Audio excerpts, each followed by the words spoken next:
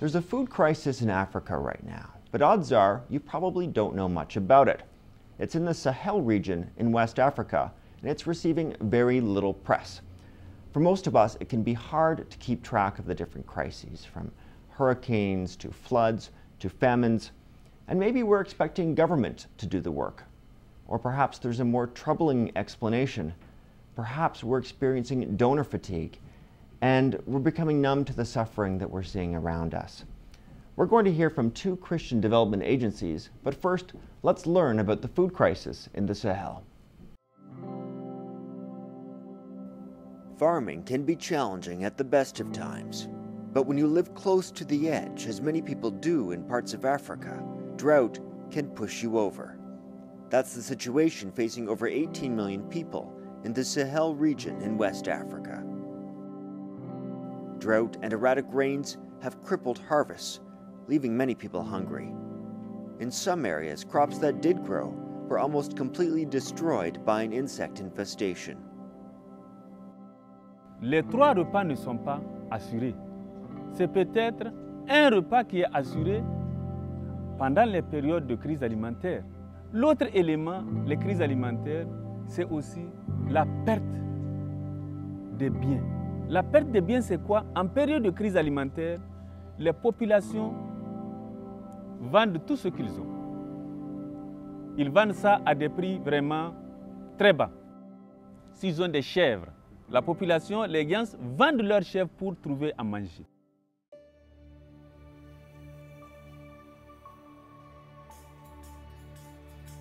The Canadian Foodgrains Bank and Development and Peace visited the region. They saw that there was nothing left from last year's poor harvest, and the cost of food at the market has more than doubled. Development and Peace is responding to food needs in the Sahel with its Caritas partners throughout the region. Likewise, the Canadian Foodgrains Bank has committed $10 million of assistance to help 278,000 people in the region. With the next harvest not due until October, this emergency assistance is saving lives.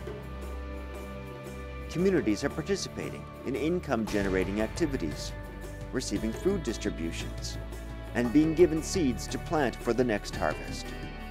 But more can be done to address the root causes of hunger and help prevent future food crises. You can help people in the Sahel. By donating to the Sahel Emergency Appeal, you are providing much-needed assistance for people in the region.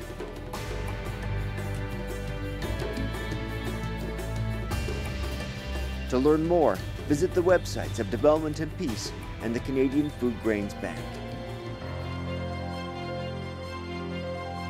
Joining me now in studio is Jim Cornelius from the Canadian Foodgrains Bank and Josianne Gauthier from Development and Peace. I had the privilege of traveling to Africa to see this crisis myself. But before I went, I was vaguely aware that it existed. And now that I've come back and I'm thinking about it, I've only seen maybe a number of ads on television, very little press. Why do you think this crisis has gone under the radar? I think it's gone under the radar because it hasn't turned from a crisis into an emergency where you get the terrible images of emaciated children and those sorts of things. It's a very deep crisis. There's a lot of suffering going on, but it hasn't moved all that way yet. And so until those images come out, sometimes it doesn't get picked up by the media.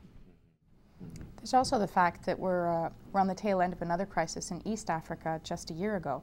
And in the public mind, there might be a bit of confusion about whether this is a new crisis, a new situation, or whether it's just an ongoing, constant situation that they've already responded to or they've already moved on from.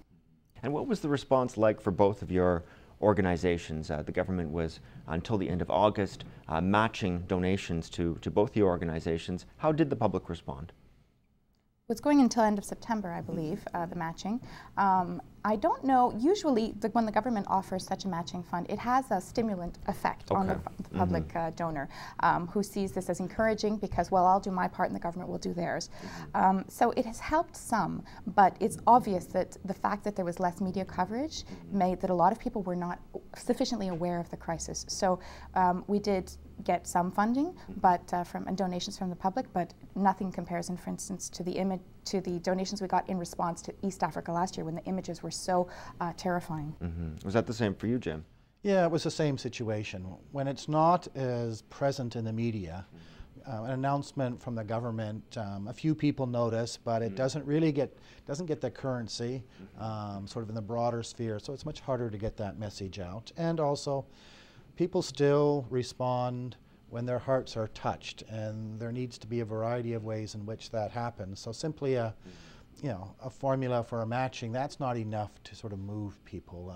It's helpful, but people do need to sort of feel touched by the situation in some way. Now, when I went to Niger, I saw your organizations doing fantastic work and feeding people.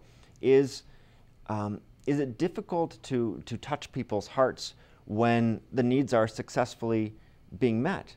Is there sort of an irony in that if you're doing your jobs well, it's actually harder to receive funds? Prevention is very hard to sell.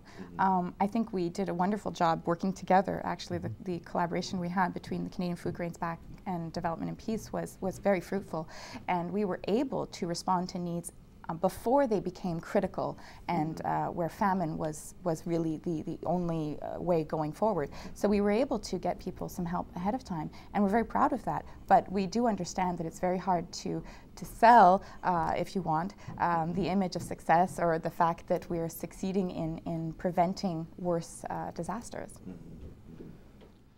I still think it's a challenge for us to communicate the stories of individuals and to make them real. People still respond to the story of a person.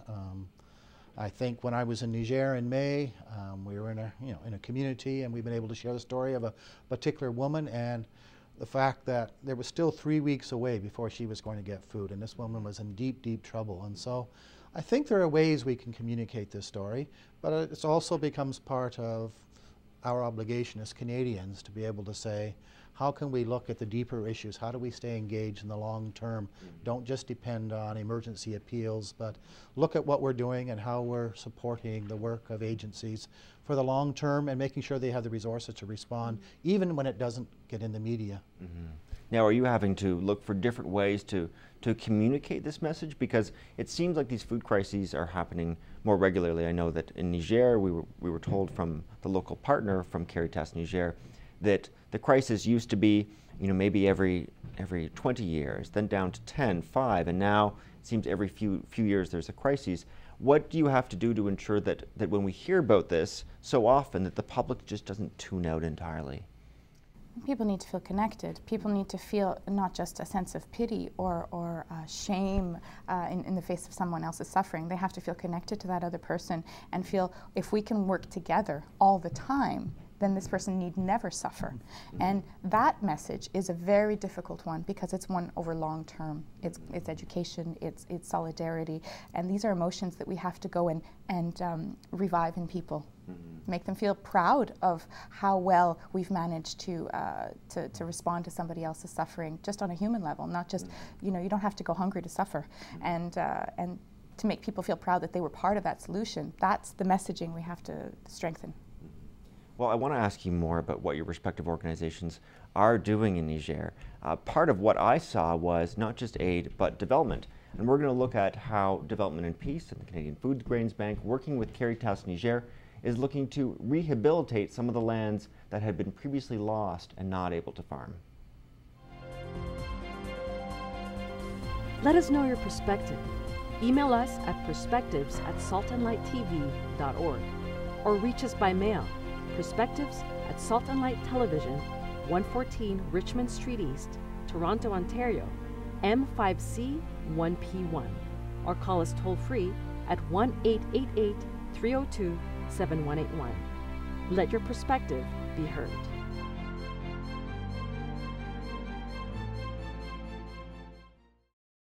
Abdu, we can see that there's some plants growing behind us, but over here there's nothing.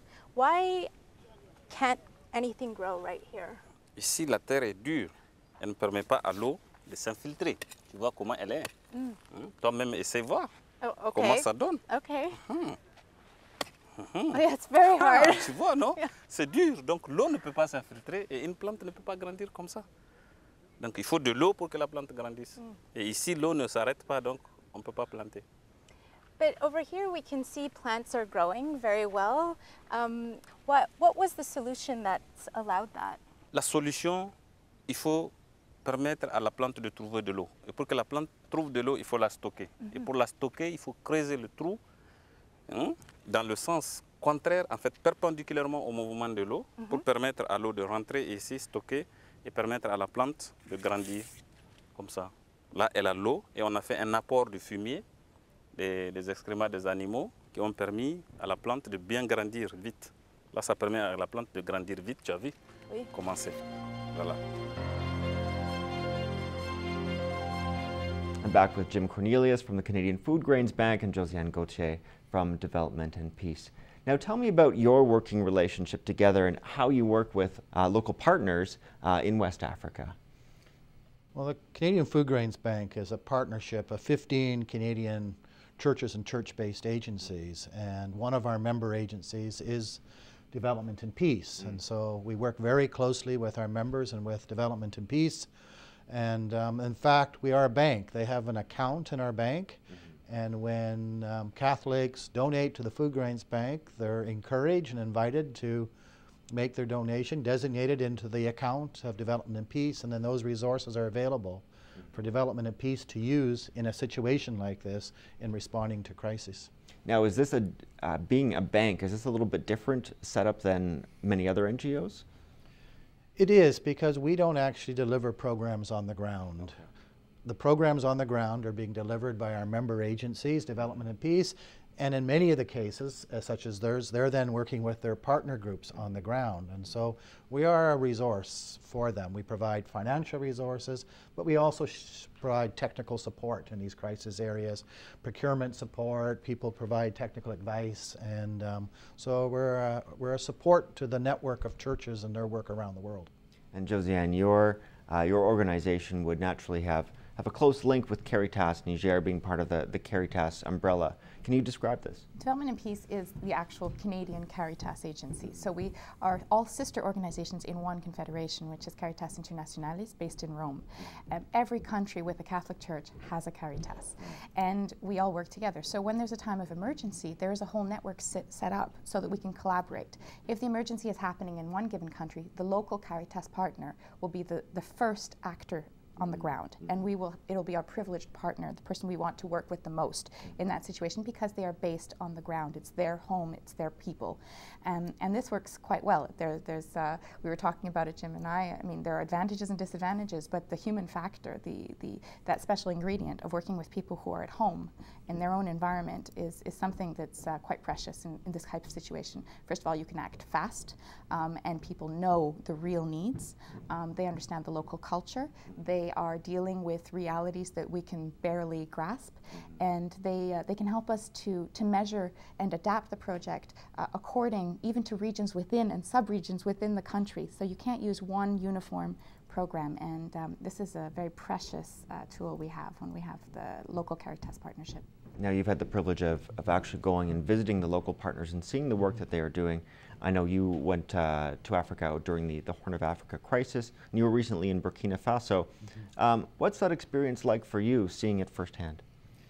Well, you always want to have a sense that, how is this long, what looks like a long, complicated network of us working with Development and Peace and then with Caritas, what does that look like out on the ground in a community, in a village somewhere? And so when I was just in Burkina Faso, I was able to go out to one of the communes, Magwet commune, see a food distribution, talk to local beneficiaries, talk to the farmers, see how the whole system works, so you have that sense that it's getting there. Because in public meetings, usually one of the most common questions I get asked is, does the food actually get there? And so this is a way of assuring yourself that this network that we believe works very well is in fact working well, and the benefits are getting to real people, and you can talk to them. There's a concern among some people that it might not, the money might get caught up in a bureaucracy.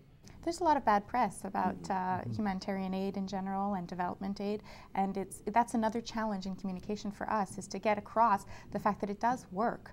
Yes, there are challenges. Yes, it's difficult work. Yes, there's a lot of complexity to getting this done right, but it does work, and we have to tell that story a little bit more. For both of you, it's very easy for you to feel connected, for your consciences to work on this level for these issues, because you've gone there and you've seen it. How do you work, particularly with Christian communities, to help develop their consciences and make them aware that this is part of their Christian responsibility? That's part of our work, and we do ongoing education work as well as long-term development work in many countries where there's not a crisis, and we also do emergency relief work. So we try to tie that all together so that people understand that there are different stages in life. You can be in crisis at times, and at other times you just need friendship, and at other times you just need to listen. And so this is part of this continuum of being somebody who's led by their faith, to just be called by the humanity of the other person, and that is our responsibility as human beings, as Catholics, as other Christians, or anybody actually, is to be called on by the humanity of the person in front of you, and you are not so different. You have to respond, you have to listen when the person is speaking to you, and in a time of crisis, somebody's speaking and you should listen.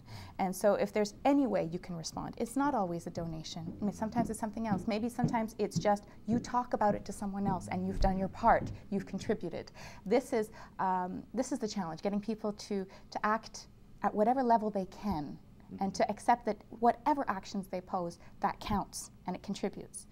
I think that one of the things that we have to do more is tell the story of the people we meet in the field. And I'm not just talking about the beneficiaries, but I'm talking about the actors, the people who take those difficult jobs in the Caritas agencies. These are all, many of them are faith-led people. Some of them are not Christian, some of them are Muslim, because these are highly Muslim countries in the Sahel. But they're working for a Christian or Catholic organization because they believe in the human values. They share them with them. And they are themselves affected by the crisis. They may have been displaced. They may have had to cut back on their purchases, on getting enough food to the family. Maybe they have to give all their salary to their extended family who's out in the countryside and not being able to farm. They are personally affected by the story, and yet they continue, and they are there early in the morning and late at night, getting this food out to people, getting the grains out to people, and writing reports to us, and on overnight phone calls to us to make sure everything's okay. So it's those people I want to talk about as well, not just the beneficiaries on the end, but the people who are actually these silent partners who are doing the work. Well, hopefully we'll be a part of that. Salt and Light Television is producing a documentary from our time when we visited the Sahel, and we will be sharing some of those stories of the people that we met. Now, for both of you and for me, we are bombarded with different needs out there in the world and different concerns. How do we discern when and where to give and how to give? What are some principles for discernment?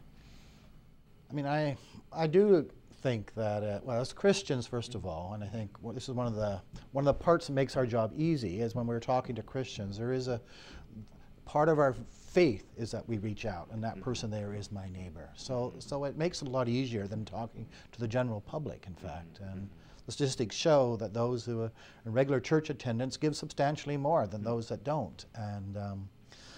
And then when it comes down to it, there's lots of good causes out there, and we're not elbowing each other out for our cause only. It's where is your heart touched? Where do you feel the passion for the mission? And I think you need to follow the heart.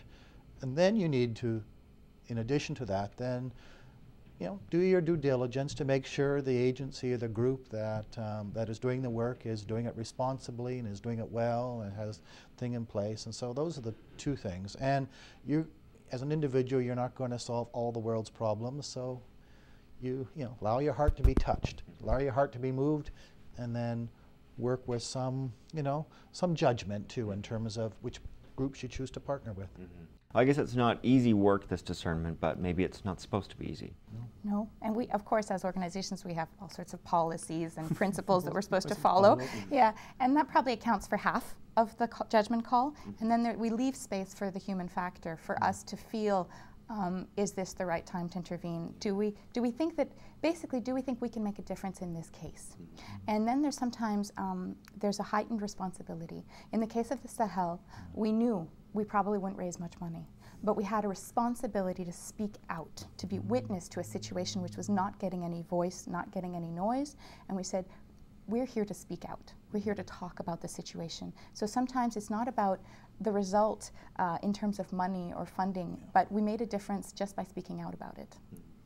As the Foodgrains Bank, one of the things we're blessed with is donors that give to us generously, undesignated, not in response to appeal, so that we have lots of money in the bank so that we can respond to situations that are not in the media. And we look at the end of our year and we want to say, did we allocate our resources to the areas where there was the greatest need? And it wasn't necessarily where we raised the most money, but because of this long-term support from Canadians across the country means that we have those resources. So we could respond very early. We were tracking this crisis right after the harvest failure, starting to put in place plans, committing very substantial dollars. And then we're also blessed with a very substantial funding agreement with the federal government that also is in place early. So those funds are in place early, allow us to respond without having to wait for it to become an emergency. So all of this helps a lot. Well, hopefully Canadians will respond such that crises won't turn into emergencies and won't turn into famines. Now that's all the time we have, but as always we give the last word to the Word of God. And it's a passage from the Gospel of Mark, chapter 8. In those days there was a great crowd without anything to eat. Then Jesus ordered the crowd to sit down on the ground, and he took 7 loaves, and after giving thanks, he broke them and gave them to his disciples to distribute, and they distributed them to the crowd. They had also a few small fish, and after blessing them, he ordered that these too should be distributed. They ate and were filled, and they took up the broken pieces left over, 7 baskets full. Final thoughts, Josianne, on that passage? The passage says a lot of things, but the first thing that jumps to mind is sometimes we can feel overwhelmed by the enormous nature of the task at hand, and we can feel discouraged ahead of time, thinking there's nothing I can do to help feed all those people. But I think that that passage teaches us to just have faith and to do what you have to do, and somehow you do manage to make a difference. Jim? It also speaks to the fact of sufficiency. While sometimes we think there isn't enough, there is in fact enough food in this world for everybody to eat 3 good meals a day. And then what the scripture says to me is we need to have that faith to make sure that everybody gets to share and gets to sit around the table and share the food together. Well, we hope that our viewers have been engaged and want to learn more about your organizations and how they can help, particularly the people in the Sahel. How can they learn more? They can visit our websites. That would be a good start. Ours is www.devp.org. There you can find out, there's a special page on the Sahel. We keep it updated regularly with blog posts and information. You can comment our blog, encourage us, tell us what kinds of stories you want to hear, and also learn about the rest of the work we do in the organization. And Jim? Similarly, our web page is probably the quickest way. We have regional coordinators across the country that their phone numbers are on our web page, and you can invite them to come out to a church gathering. They'll be happy to come, make presentations, talk about the work, share stories, and you can get involved. Well, thank you both for joining us and for sharing your perspective today. And for all of our viewers, we want to hear your feedback. You can go to our Facebook page. It's linked from our website, saltandlighttv.org. That's all for tonight. Thanks for watching.